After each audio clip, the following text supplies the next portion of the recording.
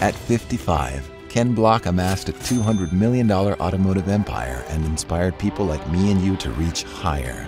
How? As a young Californian, Ken started designing snowboarding equipment for sports stores while attending Palomar College, where he met Damon Way, with whom he kickstarted Blunt Magazine, 8-Ball Clothing, Type A Snowboards, and Drawers Clothing, which became DC Shoes in '93. With 10 grand from his parents and Damon's famous bro Danny Way promoting, DC made $1.5 million in its first year, $7 million 2 years later in '95, and over $100 million in sales by 2014. They sold to Quicksilver for a total of $87 million that year. What's up, I'm Ken. Nice job. With money and newly found free time, Travis Pastrana introduces 36-year-old Ken to rally driving. Block founded his own motorsport company, Hoonigan. They made clothing and videos which funded the fun at a profit, creating enough fame to get him major sponsorships, which paid for the races and race cars. R.I.P. Ken. You made us feel like anything is possible.